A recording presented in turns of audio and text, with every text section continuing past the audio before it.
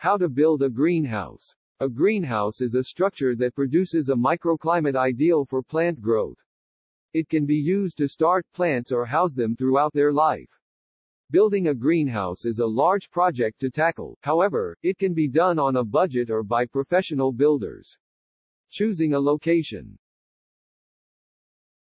Choose a south or north depending on location facing area. The main element required for a greenhouse is good consistent sunlight. All structures should be to the north of the greenhouse. One of the main greenhouse structures is a lean-to. Choosing a south wall of a building is a good option. Give preferences to locations that have morning sun over afternoon sun. Although all-day sun is the best option, opening up the area to morning light will increase the growth of the plants. If there are trees or bushes near the greenhouse location, ensure they do not give a shadow until late afternoon. Pay attention to winter versus summer sun. If the area to the east is open and sunny, it will get more sun November through February. Winter sun has a lower angle, so trees, houses and other structures are more likely to pose a problem.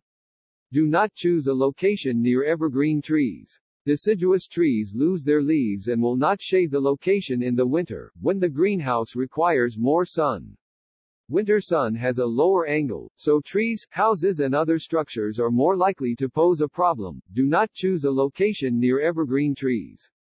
Deciduous trees lose their leaves and will not shade the location in the winter, when the greenhouse requires more sun. Choose a location that has access to electricity. Most greenhouses require some heat and ventilation to keep the temperature optimal. If you build a lean-to, you may be able to extend power from the house. A separate building may require hiring an electrician. Pick a well-drained area. You will need to siphon away excess rainwater. If your location is uneven, you may need to fill in the area to encourage drainage. You may be able to use cisterns to catch rainwater falling from the eaves of your greenhouse. Any conservation of water and electricity will help keep greenhouse costs low.